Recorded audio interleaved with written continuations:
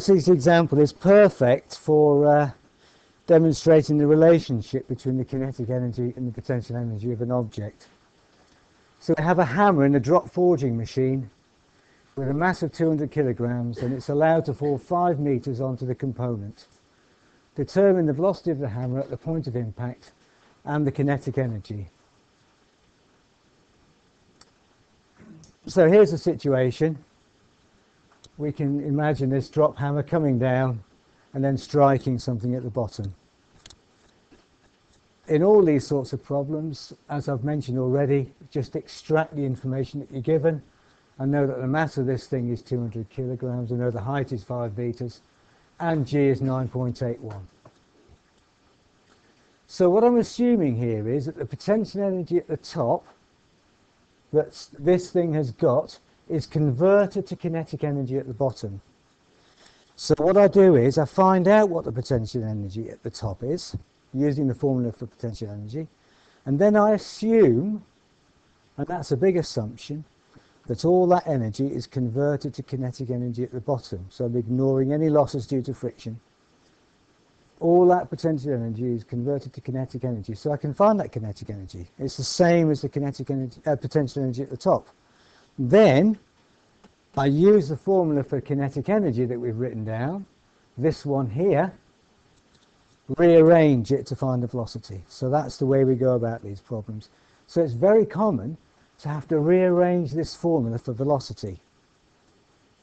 If you look at your formula sheet, you're not given the formula in that form, and so in an exam you might well have to rearrange this formula for velocity. So if you're feeling at all unsure about that, either memorize it in the correct form, V equals, or just get those steps in your head. Okay, but we'll look at it now and you can see how it works. So let's look at this example then. So what I'm going to do is find the potential energy at the top, say that potential energy equals the kinetic energy, and then find the velocity. And that's the process I would go through in a problem like this. I'm converting energy from one form to another. So the potential energy at the top is mgh. I check units are consistent. G equals 9.81 newtons per kilogram. Or if I want to think of this as an acceleration due to gravity, meters per second squared. So when I'm thinking about units, I need to make sure that if time's involved, it's in seconds, if mass is involved, it's in kilograms, and if distances are involved, they're in meters. For units to be consistent with this value for G, that must be the case. So I've got no choice.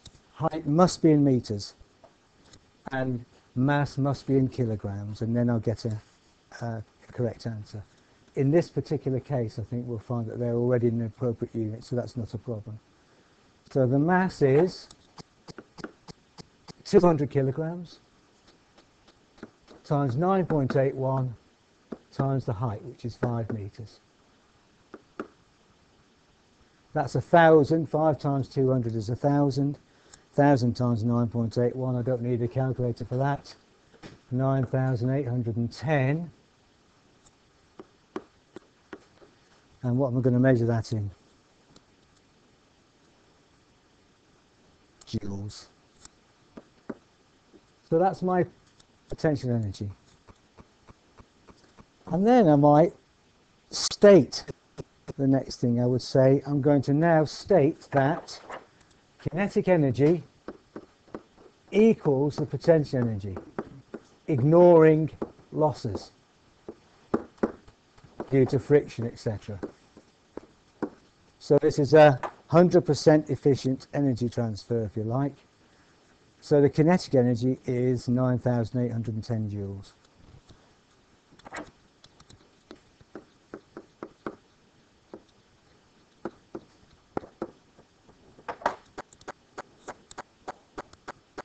If a problem said so much energy is lost through friction, or 10% is lost through friction, I would have to adjust that figure at this point, wouldn't I?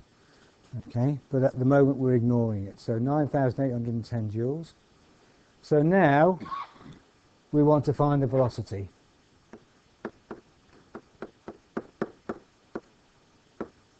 Well, I've got to find the velocity means I need to rearrange this formula for v. Right, let's do this as a group.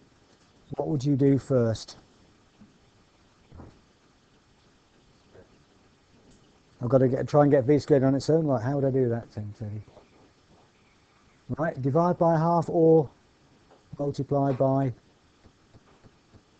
2. Same thing. But you're right, divide both sides by half or times by 2. I get 2 times the kinetic energy is mv squared. Don't I? You see that? And then divide by m. So now I've got v squared on its own. Finally, I square root the answer.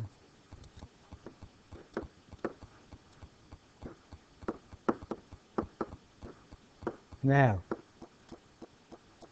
you've got a choice. Either you remember that formula for velocity, or you feel confident that you can rearrange it, given the formula for kinetic energy, because it's quite likely you'll need to find the velocity.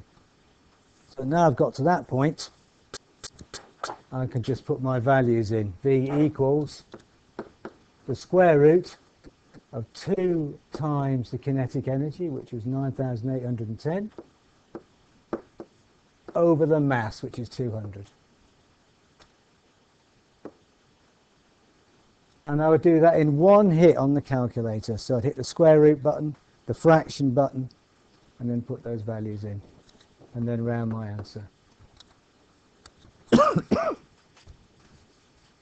So do that on the calculator and then tell me what you see if you agree. So answer 9.9 meters per second to 2 significant figures. You've rounded it to that.